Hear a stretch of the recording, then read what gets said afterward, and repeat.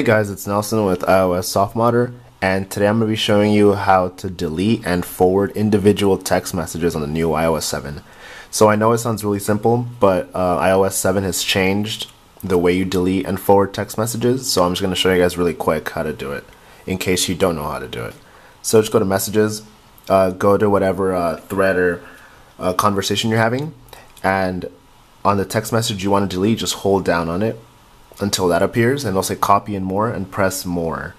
Once you go to more, you'll be able to select these bubbles will appear next to your individual text messages, and you can just select them and it'll delete those text messages when you press the trash can icon down here in the corner, as you can see. So I'm just going to select this one and then press delete and delete message, and that's it.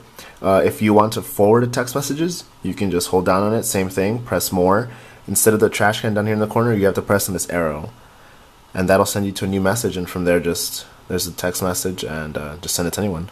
Alright, yeah, that's it. Thanks guys, don't forget to like, comment, subscribe, and check out the full tutorial over at iOS softModder. Alright, thanks.